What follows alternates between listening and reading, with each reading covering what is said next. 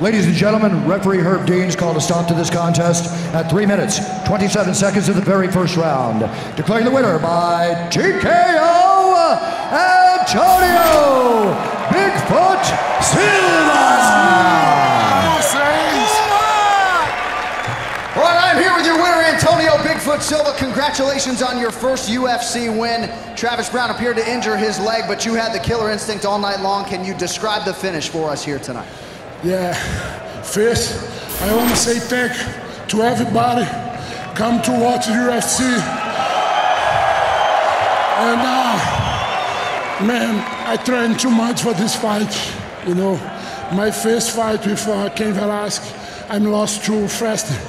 And now I'm prepared too much.